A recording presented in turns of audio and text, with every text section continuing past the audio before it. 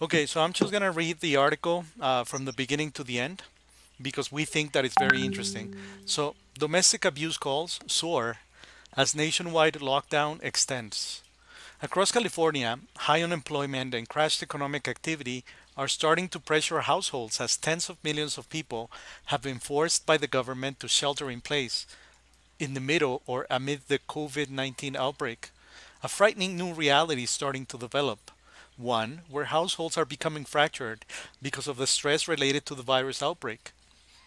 Many are experiencing job loss, limited savings, unsurmountable debts, and or alcohol or drug abuse problems to cope with the financial pain as the economy dives into a depression in the second quarter. As a result of this unbearable stress, domestic abuse calls have skyrocketed in Sacramento, California, reported CBS 13 Sacramento. Right now, as we speak, 1 in 5 women are being assaulted right here in Sacramento County, said Donna Brown, an employee at a community peace organization that helps victims of domestic violence. It puts most of the abusers in the home with the family more frequently than usual.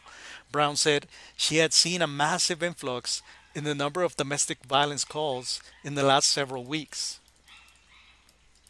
Abusers that are maybe not going to work, or the victims aren't going to work and the children are home, or there's a loss of income. So it's just pressure cooking the environment that they're in.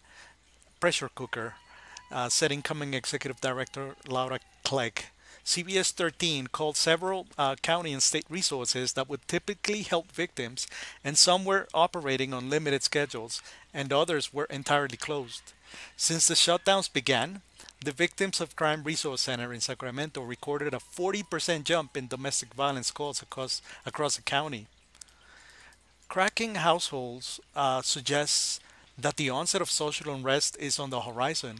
This is a huge concern for the Trump administration, who is attempting to dish out hundreds of billions of dollars in universal basic income in the next several weeks to prevent protests and riots. We noted last Friday that the Federation of Red Cross and Red Crescent societies warned that social unrest could unfold across major Western cities in the weeks ahead. Americans should be deeply disturbed about the near total meltdown of normal life. The unravelings of the economy and social fabric could quickly result in protests. Stress starts at work, then transmit into the household. With millions out of work, households breaking down, it's becoming increasingly clear that a perfect storm of social destabilizing is nearing. Down the coast in Los Angeles, more specifically in Beverly Hills, high end stores have boarded up their windows and doors in anticipation of civil unrest. In Beverly Hills, the Pottery Barn and West Elm stores near Rodeo Drive were spotted with boards across the windows. Wow. Meanwhile, stores in New York, San Francisco, Seattle, Chicago, Paris, Vancouver, and elsewhere were similarly boarded up. The Magnificent Mile in Chicago today, it looks like Chile in November. All fancy stores boarded up. Are they afraid of COVID 19 or something else? The next chapter of the virus crisis could be social unrest.